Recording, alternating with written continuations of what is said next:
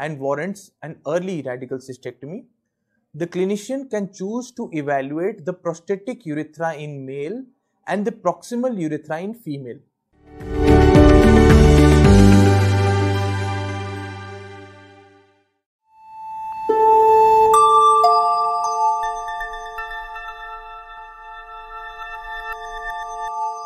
In men, during TURBT, if one suspects that the patient has muscle invasive bladder cancer, or for that matter non-muscle invasive bladder cancer that is extensive and warrants an early radical cystectomy, the clinician can choose to evaluate the prostatic urethra in male and the proximal urethra in female.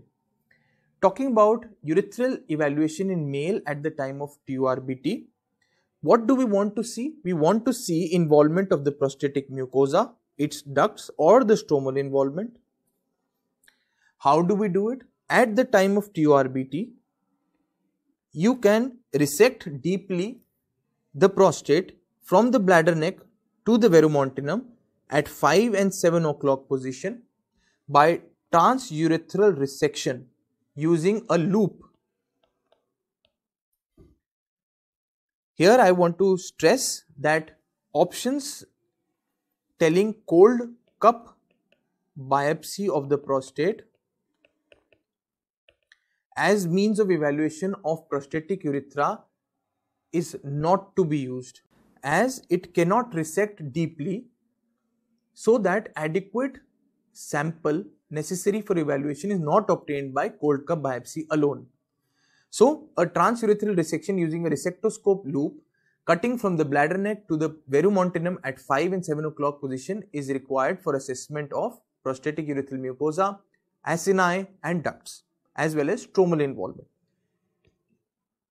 Clinicians can also choose to evaluate the urethra during the radical cystectomy, and at this time, after cystoprostatectomy has been done, the urethra at the prostatic side is resected and sent for frozen section to evaluate for prostatic apical margin.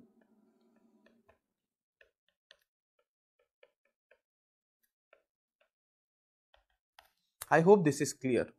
So, during TURBT, you take biopsies from the prostatic urethra up to the verumontanum, whereas during radical cystectomy, after resection of the prostate, the prostatical apical urethra is sent for evaluation.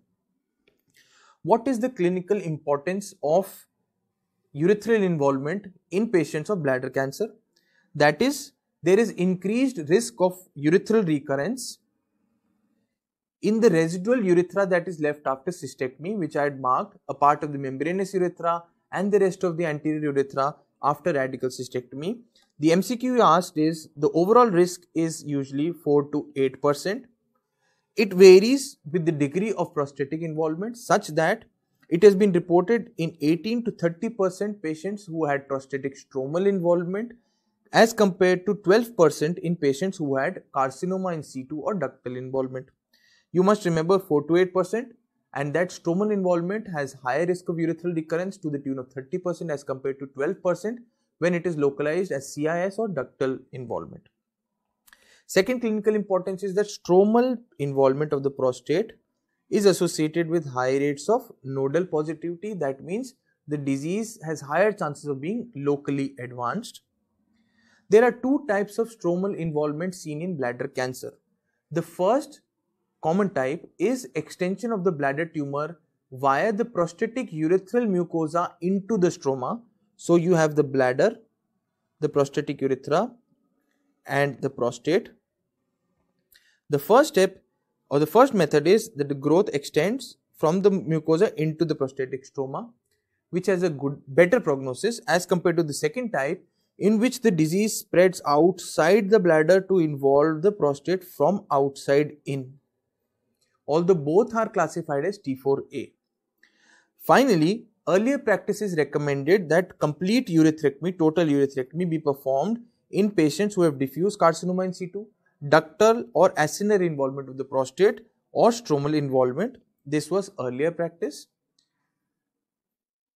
In what patients will you suspect to evaluate the prostate urethra at the time of TURBT, there have been a few risk factors in the order of importance or priority. Tumors involving the bladder neck have higher propensity to involve the prostatic urethra.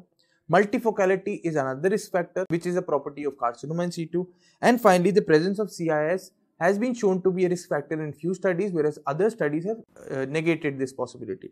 So, if asked, they should be answered in this priority, with this being strong and these being lesser important factors for suspecting prostatic urethral involvement. So, what is done is, here a cystoscopic view can be seen. This is the impression of the verumontanum. This is the right prostatic lobe, this is the left prostatic lobe, and this is the floor that we are talking about in this region, and somewhere here would be the bladder neck. Taking the loop, we take deep resections. So always remember, these have to be deep resections, and that is why a transurethral resection using a loop have to be done for assessment of prostatic urethra and not use of cold cup. These are sent for biopsy, where the pathologist will report on involvement, if any. If involvement is present, they will signify carcinoma in situ, prostatic ductal, acinar or stromal involvement.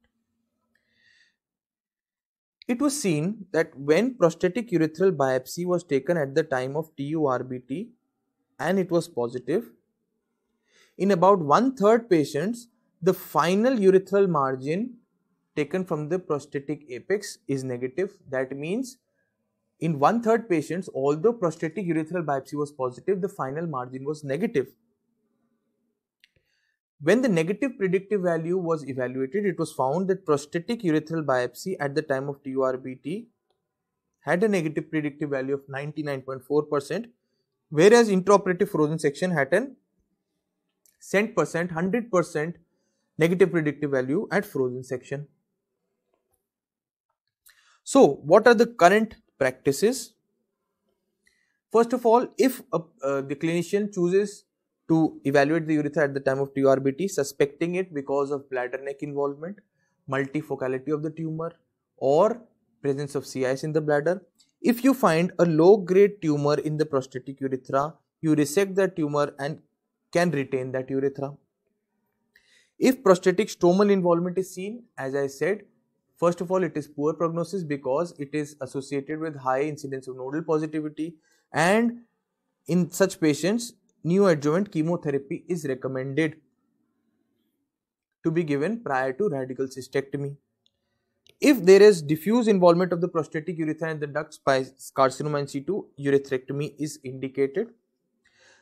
Even in patients in whom you find positive urethral involvement at the time of TURBT, intraoperative frozen section should be performed in all individuals. As I said, in 1/3 patients who had prostatic urethral involvement at the time of TURBT, their final margin at cystectomy was negative.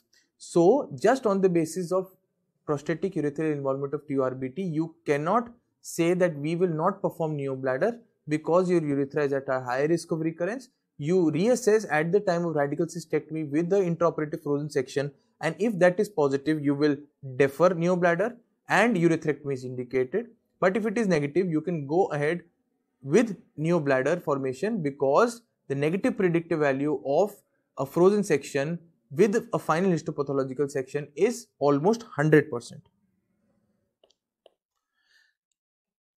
In patients with prostatic stromal involvement, the patient should be counseled that your prostatic stroma is involved and you have high risk of urethral recurrences.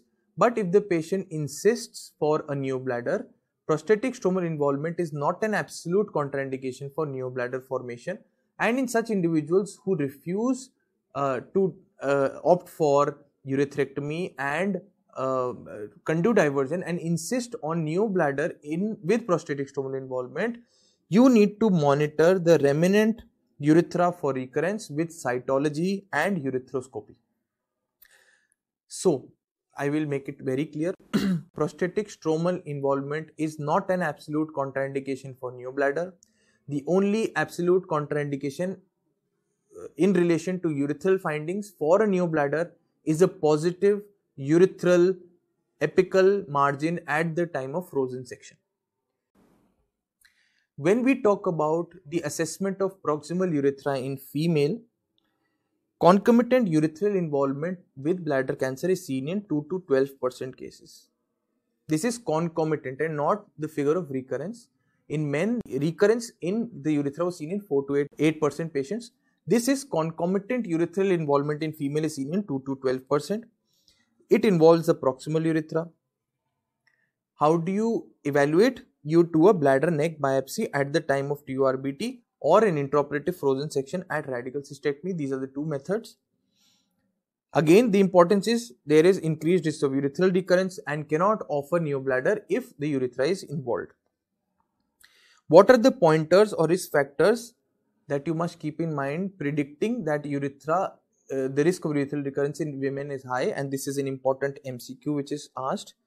The most important is involvement of the bladder neck on TURBT. It is seen that 60% that despite bladder neck involvement being a high or an important factor, 60% of such females will still not have urethral involvement on final biopsy. The second is involvement of the anterior vaginal wall. When the anterior vaginal wall is involved, 100% of these women were seen to have bladder neck involvement and only 50% had urethral involvement. If a female patient with bladder cancer presents to you with inguinal lymphadenopathy, it is an indirect indicator for you to evaluate for urethral involvement because the drainage of the urethra in females will go to the inguinal region. In such patients, current recommendation is you perform an intraoperative frozen section, and if it is involved, you will perform complete urethrectomy in women and not offer a neobladder. And the actual risk of urethral recurrence in women with neobladder is 1% after orthotopic neobladder. I would like to emphasize one more important point here. Even in individuals in whom the urethra has been deemed to be at high risk of recurrence, such as men with bladder neck involvement, multifocality of CIS, or women with bladder neck tumor, anterior vaginal wall involvement, suppose it has been done, and in these patients, we have divided them into two groups, those who have undergone orthotopic neobladder and those who have undergone an IL conduit or a conduit diversion. It is seen that in patients who are at high risk of urethral recurrence, those undergoing orthotopic neobladder still have lower recurrences as compared to those with conduit diversion, and in this regard, some properties of the urine in prevention of urethral recurrences have been stressed upon. This is sometimes asked as an MCQ that orthotopic neobladder itself is a protective factor in reducing urethral recurrence after radical cystectomy. So remember this point.